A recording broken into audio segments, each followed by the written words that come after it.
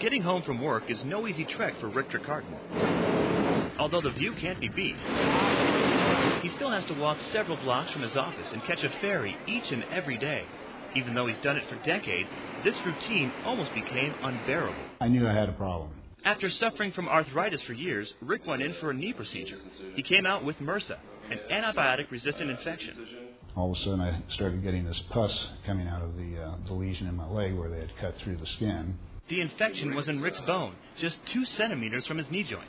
If it got inside the knee, doctors might have to amputate his leg. But orthopedic surgeon Amir Matitiaho had a different plan. You need to stop it as soon as possible, take care of the infection. First, he cleaned out Rick's bone and placed hardware inside to keep it stable.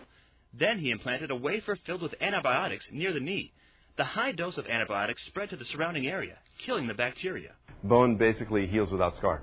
After 6 weeks of antibiotics, bone from Rick's hip was transferred to his leg to replace what had deteriorated. Now Rick's bone has completely healed. I just had a blood test to see if I had any indications of infection, and I don't. If that infection got worse, then he could have lost his leg. The next step for Rick is a knee replacement.